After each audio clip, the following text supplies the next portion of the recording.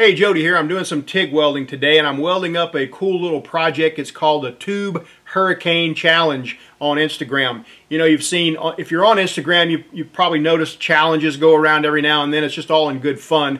Razor blade challenge, cube challenge. This is called the Tube Hurricane Challenge, and this one that I've got is a bunch of cope tubes all boxed in by rectangular tubes, and it's all tab and slot cut, so it's not welded yet, but it's all locked together.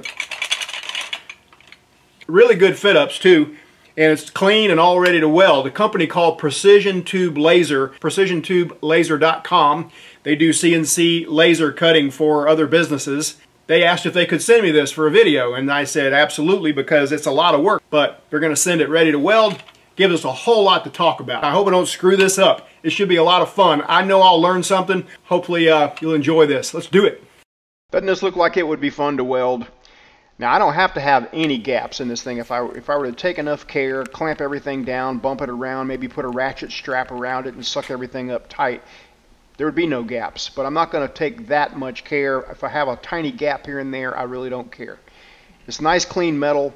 It came to me all shrink wrapped, and it actually has started to get a speck or two of rust on it, and so I need to just weld it up. I don't want to have to take it all apart, wipe it down, clean it, or anything like that. It's just really not worth it for the sake of just doing a demo video.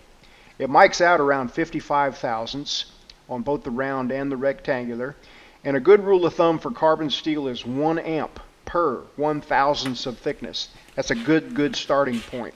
I'm going to set the machine a little bit higher than that, a little over 100, just to see what it needs, but I'm going to also put a camera on the readout, and we'll see exactly what it takes to weld this joint here.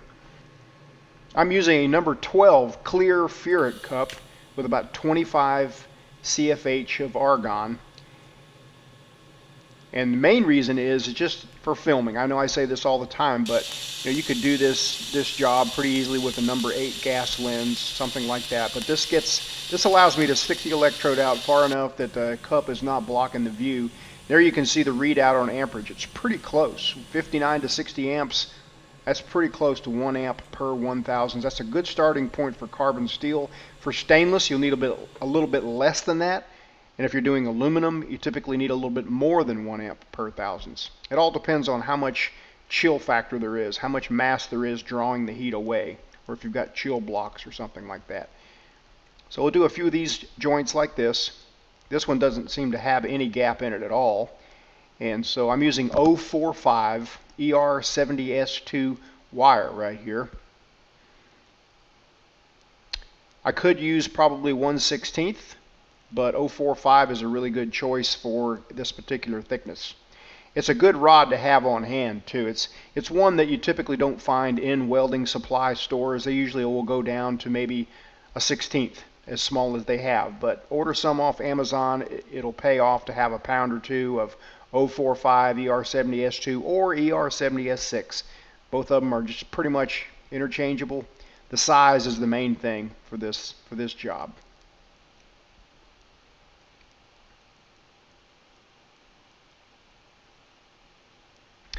Again, I'm around 55 to 60 amps here.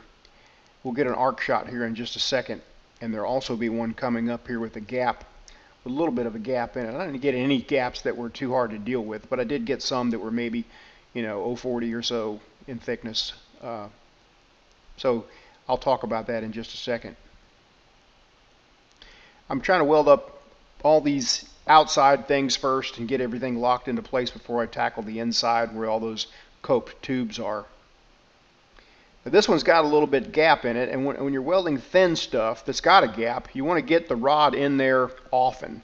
You don't want to travel very far without dipping the rod in there again. Like if you don't have a gap, you can probably move the torch ahead almost 1/8 of an inch in between dabs, but when you have a gap, if you try to do that, it'll just peel out, keyhole, you'll blow a hole most of the time. So just kind of keep that rod in there really often, and it makes things go a lot better when you have a gap.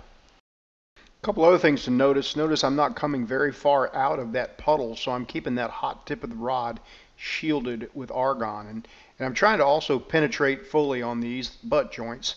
Now for fillet welds like this, you don't really want to or need to penetrate all the way through the back side. You do need to penetrate into the root of the joint, But if you do penetrate through all the way, it's not the end of the world. It's just that what happens is you'll be drawing oxides in from the backside, and they will enter the puddle, and they'll make it swim around, and they'll make it a little bit sluggish. So you don't want to do that. It's very, you know, on certain thicknesses, it's very hard not to penetrate through completely, even though you try not to.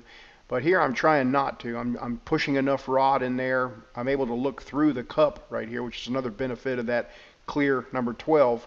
I'd probably be using a ceramic number 12 on this job, actually, if it wasn't for just needing to film it and having it light the way. But this one I backed off on the heat just a little bit more than I did on the previous one, and so it's going a little bit better. And I'm not sucking those oxides in from the backside. Learn, you know, by the time I get to the end of the last weld on this, I'll probably have it down pat. That's the way it always works for me. Let's look at one more. Maybe we'll get some different angles on this, a little bit different perspective. For the most part, I don't think I'm penetrating all the way through, but right there it looks like it flared out. The puddle got a little bit hot, wandered on one side, and those ripples are getting kind of V-shaped. That's an indicator. That's an indicator that you're a little bit too hot on a fillet weld on TIG. All I could like that, and then I propped it up upright here to kind of connect the dots. And now I'm going to weld the inside, and the first thing I'm going to do is get a nice little inch or so welded on each one of those throats on that tight angle. And just wadding up the aluminum foil like this will let you kind of mold it in those corners. And basically it's providing a dam to trap the argon, so that the argon doesn't create some type of a vortex and suck air and get sparks and porosity and all that kind of stuff. I'm extending the electrode out a good 7/8 of an inch or so here, and that's not a problem with this number 12 cup, but it can be a problem if you're welding over something that splits the argon flow and lets it kind of create a vortex. So I'm going to get a nice clean little tack on each one of these little tight angles here, using the wad of aluminum foil.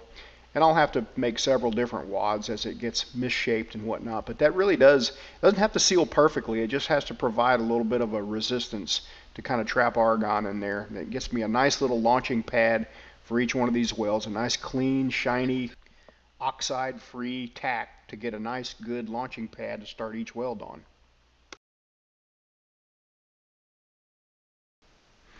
Okay, for this weld, I'm going to be using a 1/16 diameter ER70S6 filler metal. You could say that the ER70S6 is pretty much interchangeable with the S2, unless a welding procedure in a welding code specifies one or the other, then you have to use that one. But when you're choosing yourself, they're pretty much interchangeable. What I have found is when you're apt to penetrate all the way through, or you want to penetrate all the way through the backside, then the ER70S6 tends to flow a little bit better. So here, this is sort of a fillet weld, so I'm not really penetrating much all the way through, so either one would work fine, but this is working pretty well. All right, for the other side of this whole thing, I'm going to be using an ER309L just for kicks, just because it looks cool. It'll have all kinds of pretty colors on it and everything. But I like the ER70S6. I like the way it flows on a joint like this. Now recently I did a video welding a little cluster joint of 4130 chromoly, and I'm going to show a little clip of it here because it just reminded me of this. 4130 and carbon steel weld very much alike. I think 4130 actually welds a little bit better. You typically would use ER70S2 or ER70S6 or even ER80SD2 for chromoly like this, but let me just show this just because I think it's a cool little shot, and I did this a few weeks ago. Might as well include it here too because I think it's kind of applicable. Here I'm using the number 12 ceramic Furic cup, and it's providing really nice shielding, and shielding goes a long way on something like this. Having that really good shielding just takes it up a notch, makes it flow a little bit better. Sometimes actually requires an amp or two less to flow the metal because it is not sluggish from having oxides in the puddle. All right, we're getting back on the steel here, the Hurricane Challenge. And I'm using a 309 rod for this weld here, just to kind of show the difference in final appearance. This will have a lot more rainbow colors in it. You'll see this from time to time on trophy trucks and things like that, where the weld is maybe a two-pass weld, where the first pass is done with the ER70 rod or an ER80 SD2 rod, and then the second pass is done, and it'll be done either using 309 or 312 rod, just for the look. Just strictly for the look of a high-end trophy truck. This is a single pass weld. This is just regular cold rolled steel. No real reason to use 309 on it. 309 is more expensive than ER70 rod. There's no need to use it for regular cold rolled steel. I just did it here for the look. Once again, looking through the back side just to show you what can be done if you get up in a jam and you can only see the puddle through the cup. Little side view here. Again, not coming out of the puddle very far at all with the tip of that rod. You want to keep the hot melted tip of that rod always shielded with argon whenever possible. It's not so critical with aluminum because aluminum just cools so quickly, but with steel and stainless steel it can really get oxides on there if you come way out of the argon and back in, and it will really make the puddle swim around. It'll make it sluggish. So if you can keep it clean, keep it free from oxides, you got a lot better shot at making the puddle flow nice at low amperage.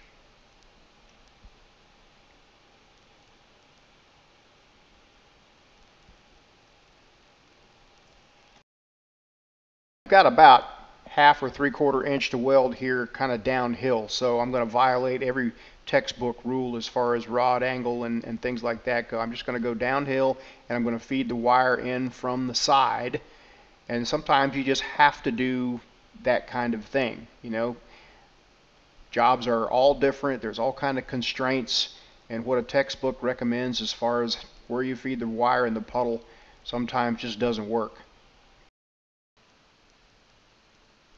Now you might be wondering, on a job like this with so much welding, that what happens when you completely seal it off? Isn't it going to build up pressure and just blow out? And yes, it would. So there's like 1/4 inch of a tab and slot here on the inside holding this thing together, and I just decided not even to weld those little areas because this is just kind of going to be a wall ornament, and so it doesn't need to be completely welded out. But yes, if you were going to weld something like this completely out with this much welding on it, you'd pretty much need to drill a vent hole, a weep hole, or something like that, because all that heat, pressure would build up, and when you go to seal that last area up, man, if you've ever done it before, it just really kind of ruins your day. It just blows out, especially aluminum. Aluminum seems to be really bad because then it contaminates, and you have to kind of let it cool and then, you know, come back and hit it hard and fast and seal it up. So I just thought I'd mention that. Wrapping it up here, wrapping this side up here again, this is with the ER70 S6 rod. Doesn't look a whole lot different going in from these arc shots than the 309 stainless rod did, but you know, it does flow just a little bit different. It definitely looks a little bit different on the final appearance because the stainless gets those peacock colors, and the steel wire, the ER70 wire, just sort of doesn't. Both of them, however, came out really nice and flowed really nice, basically due to this number 12 cup having that little bit larger gas shielded area. There you see the stainless side with all those nice peacock colors. Using the number 12 cup made it a fun job. I would highly recommend it for a job like this. I've got the clear ones along with a TIG finger bundled for a little bit of savings. I kind of would recommend the ceramic though, because it's a little bit tougher, a little bit less likely to break if you were to drop it on the shop floor. I've shown several videos using both. One of the more recent ones, I was welding overhead to simulate kind of a roll cage or chassis type joint using the number 12 ceramic with a two-pass weld along with the TIG finger, because where else would you prop on something like this? And it worked out great. So that's about it. Please visit my store at weldmonger.com. I appreciate your support.